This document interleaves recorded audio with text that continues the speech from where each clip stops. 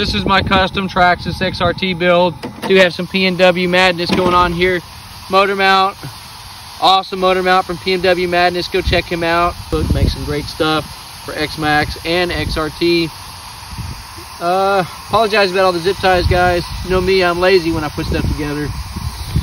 This is the Hobbywing Max 6 G2 combo 1650 kV, and the gearing is 50 tooth.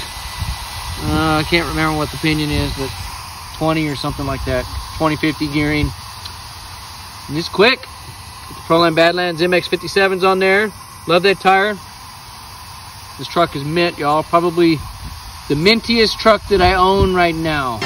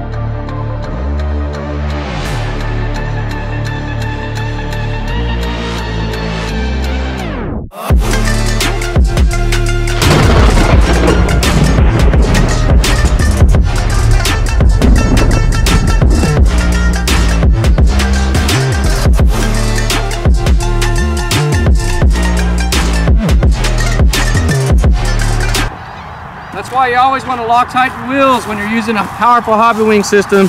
I got lucky.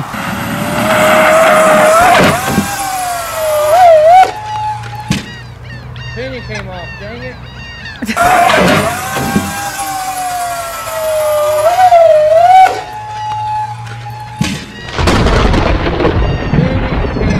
Unfortunately, my pinion gear slipped off, and that is because I didn't let the Loctite cure.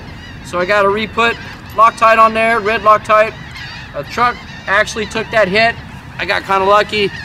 If the pinion would have come off any sooner, the front bulkhead probably would have gotten smashed on the nose impact, but the soft grass, it did all right. No damage to the truck, so had a good time.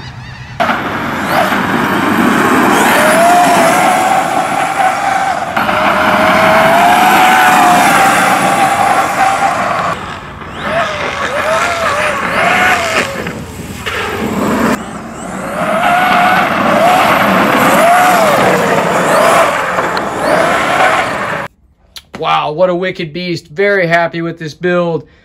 XRT took it like a champ. The only failure I had was my wheel nut came off. That's due to me not Loctiting it. So that's my error. And the pinion gear came off. And that's because I didn't let the Loctite cure for 24 hours like I should have. But I got lucky. Front bulkhead looks great. Did take kind of a hard knock. But man, this XRT is built like a tank. Don't see any damage at all. Gonna keep driving it till it breaks. That's what bashing's all about, right? But so far, this thing's a champ.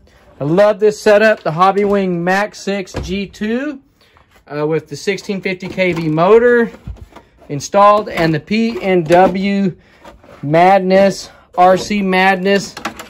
Pull that out there. And the PNW RC Madness motor mount really kept this can in like a champ. I am super impressed, and I didn't think this fan would survive with these zip ties in this setup, but it actually just kind of supports itself. Fan took it like a champ. some of those landings were rough, y'all. I mean, when you jump off the death ramp, you get 30 feet in the air with the 30-pound truck. Yeah, it gets brutal.